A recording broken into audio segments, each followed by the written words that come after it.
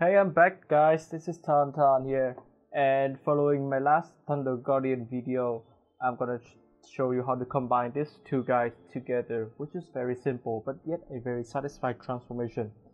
And to keep this video short, I'm gonna begin. So let's begin now. And to start transforming and combining, first we're gonna split out this guy back into two pieces, the two machines.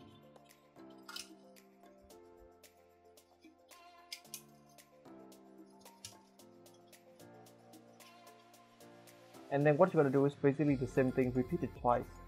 So first up, take this feet section and bend it towards, then bend this whole section up like that, and bend them around again, and bring out this tab over here. And secondly, split again, split out the leg and rotate them into that position.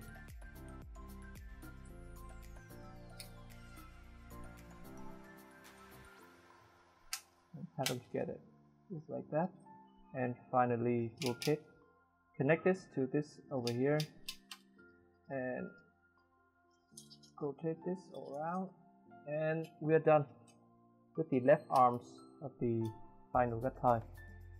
So I'm going to repeat that again.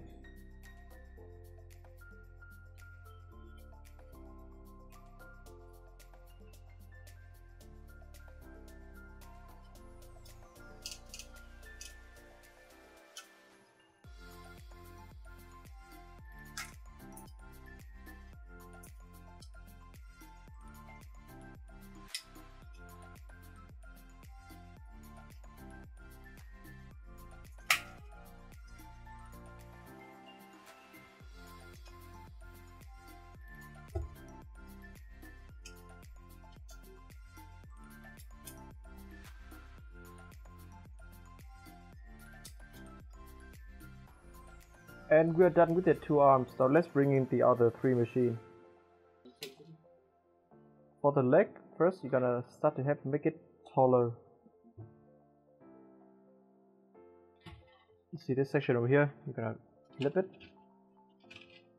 and then lift this guy up and connect it by holding this to smaller leg and just tapping it in like that, and bend out the extra heels. You will need that.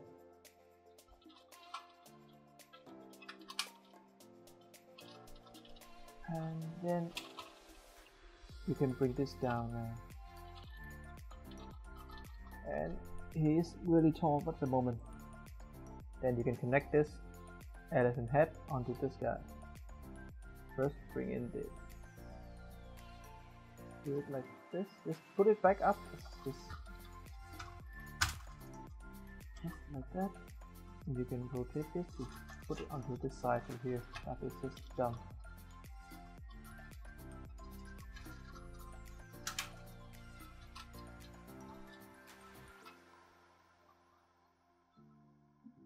Then remove the hands.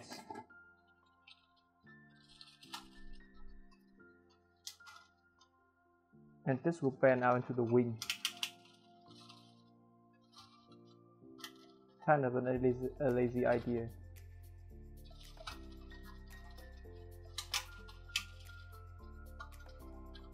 And you can bring up the arms that we transform and just simply button it like that, and plug in the hand.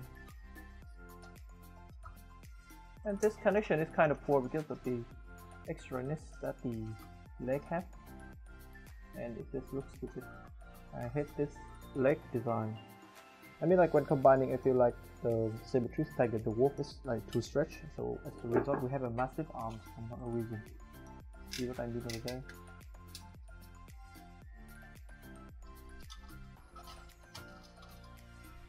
And you can plug in the arms. And finally you can bring in the helmet, which is the ass of the falcon, and position the horns, depends on how you like them.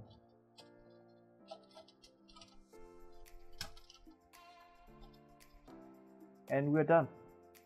So as you can see here, this is a complete transformation, and he's really tall. That is emphasized, and of course he's look very beefy with the extra arms now become the two individual machine become the full arms, and that just look really strong. And I love the way that they added the helmet onto that. This look extra strong. It's like a Viking. And then the elephant head fills up the body, so makes him looks kind of buffy. From the side he still looks kind of buffy, but if you look from this angle here, this massive leg showing up is just looks stupid, and the wings are way too small.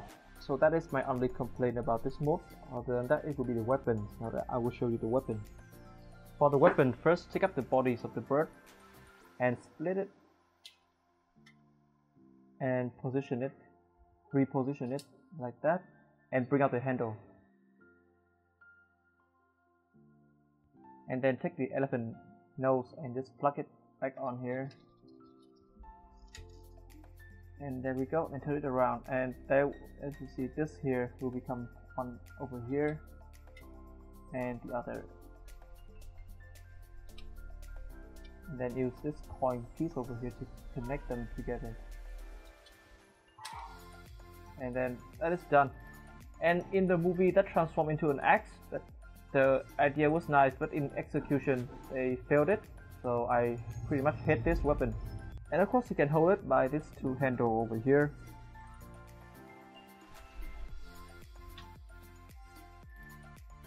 You can try to have him handle it like this, that form an axe, but it tends to... Size comparison wise, here we have this guy next to Master Grade RX-78 and next to MPM Optimus.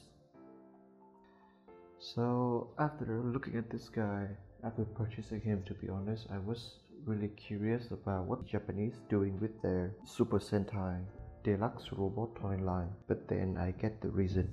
Because design like this will only suitable for one per season. It's just like they are only using this one, and there will be no further chance of upgrade or anything like that. But then the Bandai philosophy of producing toys is you produce one make and you produce other option of set, so the buyers have variety of options instead of trying to sell two robots. So that is an on and off design, because when they chose to have design like this, it then results in a very focused and good looking bot with nice transformation. But then as for Bandai, they would have to compromise a lot of things in order to get their sales, and I totally understand why, since the live action series costs more than the normal CGI series like Biklonz. So that will be done for this video right here. I won't say anything much, but if you like this figure, give me a like and subscribe and follow my Instagram. TonTon out.